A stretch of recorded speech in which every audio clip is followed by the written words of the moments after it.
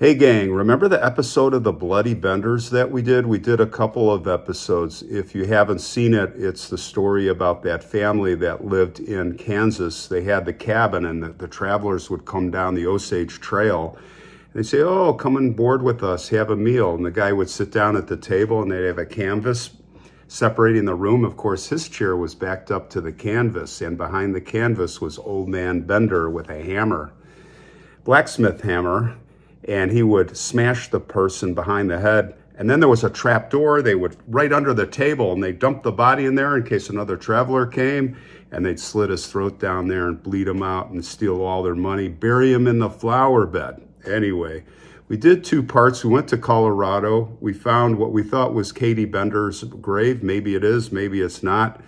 And that led us to Cherryvale in Labette County, where the cabin was, the Bender Mounds.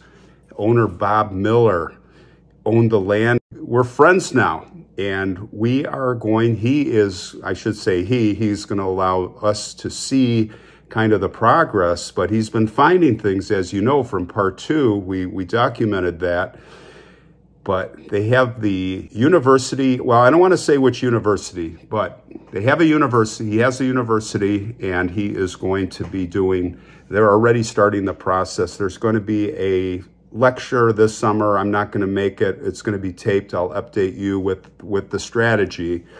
And then next summer, there is going to be work with the students, anthropologists, archaeology, and I think there's more bodies there. There's gotta be. How could they find all the bodies with the rudimentary hoes and shovels that they had? And there's got to be more bodies. So we're going to find out probably in the next summer or 2. And I'm going to keep you posted with Bob every step of the way. There's probably going to be a documentary made. Of course, I'm not going to do it, but we're in close collaboration on all this. So anyway, following, if you haven't seen it, is a quick 5-minute or so trailer of all the stuff we've done if you haven't seen it. All right. So stay tuned. Stay with me. There is the dusty trail, and we've come up the dusty trail. Let's talk about the Bloody Benders.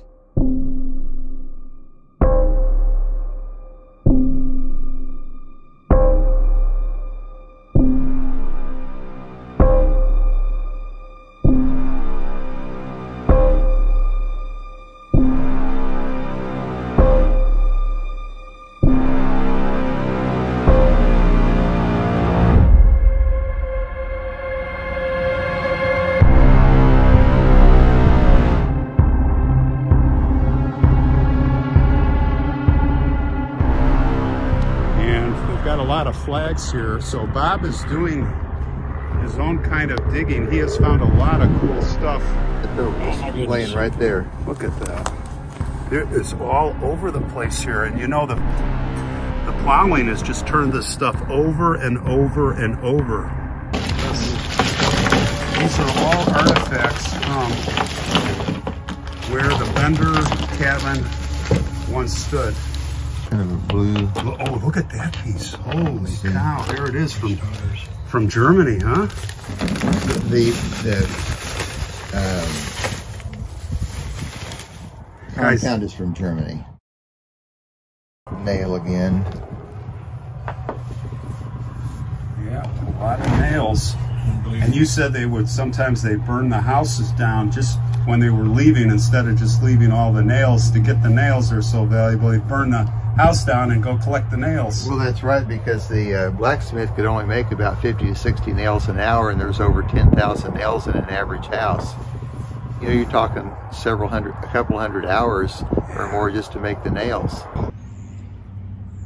All right, gang, we are at the Cherryvale Historical Museum, and we're gonna check out the artifacts.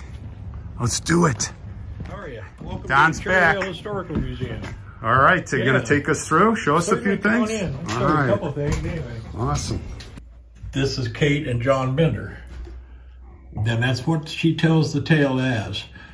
Now, all the stories about Kate and John being brother and sister, even as a child, I imagine they were probably husband and wife. It just made more sense. Right. You know, And so perhaps there's no way to substantiate it, but that's the closest thing we have. Look at that. Yeah, that could be her. That could be Kate, very much so, and John, as far as that goes.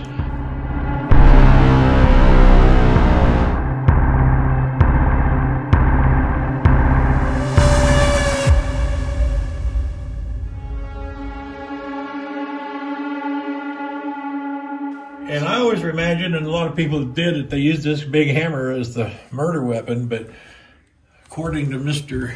Dick, when they were looking at all the bodies, every one of them had been hit in the back of the head and had a almost perfectly round hole, and it matched the hole, the size of this hammer.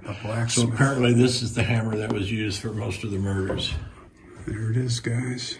And now what they do, they'd pop them in the head and then they'd drop them in the hole and go down and slit their throat and let them bleed out.